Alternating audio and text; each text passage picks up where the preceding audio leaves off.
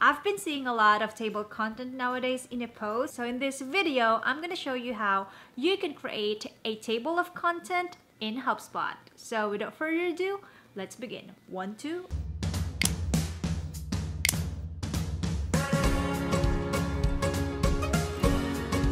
Okay, so I just want to share with you this table of contents that I did.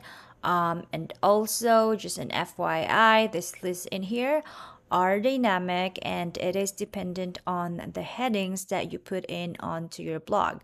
So that's really actually how the table of content works. So just letting you know, you don't need to type in everything in here. It will be dependent on the headings you put in. And yeah, if you like this kind of design, feel free to follow along. And this table of content as well should work in any kind of platform, whether WordPress or HubSpot or even independent HTML page. The code that I'm going to provide with you should work. So I actually already have put in all the codes, and I just want to explain it with you. And I will also create a tutorial for the WordPress version if you are using WordPress. So yeah, I'm going to create a separate tutorial for that. Okay, so first is you need to open up your template for the inner blog post in HubSpot, and that can be done by clicking this HubSpot icon and clicking the edit post template. Okay, and if you are using the drag and drop, this is how it works. If you are using an HTML thing, just look for the what do you call that, hubble for the blog content. Okay, hubble for the blog content thing. Okay, and then we will need to edit the edit post template, not the edit listing template. Again, so we'll edit this one. We click this edit post template, and then we need to create an empty div to hold our table of content, this one. So the empty div is, but before that as well, we need to have an empty div and two empty divs as well that has an ID. You can use whatever ID you want. So I've used console, and for the table of content, I've used a TOC, which stands for table of content. And this div class branding border is just an optional, which I just put it in here because this is our branding. We have rainbow blocks color, but you can just put in just an empty, even just an if you don't want to put in a table of content word, you can just have two empty divs with an individual ID. So once you already created an empty string into your table of content, we can then put in the JavaScript. Again, I'm going to put everything in the article version, so check out the link description below. So I have opened an opening script. You can actually put in what you call that, script style, but this one would work already. So script, opening and closing script, and then just put this over, copy paste this one. Again, I'm going to put this one in the article version.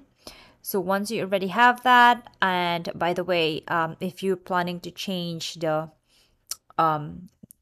ID name, just change this over in here. Anything about TOC, so you can change that. But yeah, so once you're ready, paste that. Of course, you need to save it. Okay, so yeah, so once you've already added the script, don't forget as well to put in a div inside the blog post hubble. In here, just scroll down, just maximize the editor. Okay, blog, where are you, blog? Okay, so here there is a blog content post. This is the hubble that calls the body of the blog, and I created two version of it because I mean, when you try, I have problem earlier when I did not put an if else statement for the hubble of post blog. I cannot edit the body post. So what I did is I set up an if else statement. So if it is an editor, or if it is opened or viewed in the page builder of HubsPot, this one, then I just want to call the content post body. Else, if it is a else if it's not an editor, they view it in here into the viewers mode, then I wanted to insert a content post body with a div ID of contents. So this contents ID will grab data from the body. So it will scrap headings from the body, like this one or this one. So it will be reflected into the table of content. Okay, so that's why we need to hold, or we need to wrap the post body hubble to a ID called content. I hope that makes sense. I hope I explained it.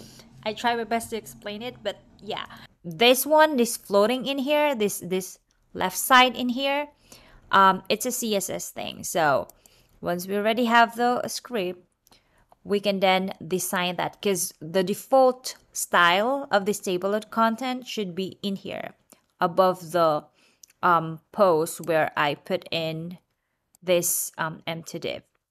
So what I did is went in the what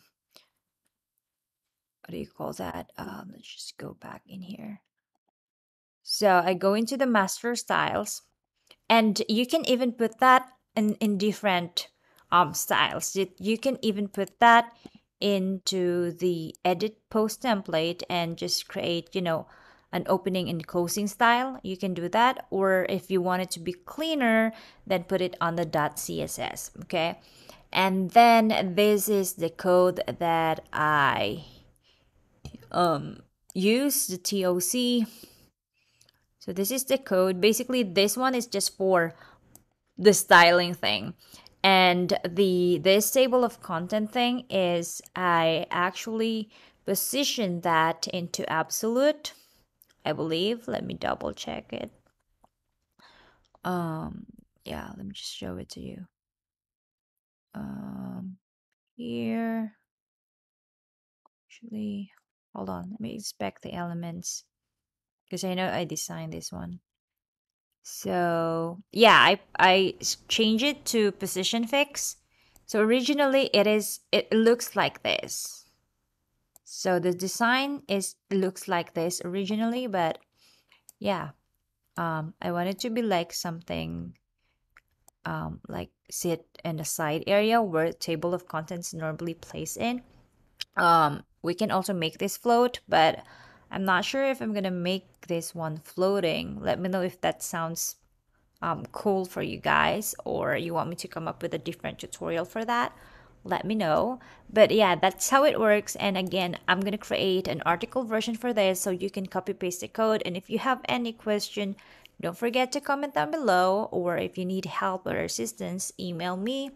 I'm gonna put in the link description below how you can contact me.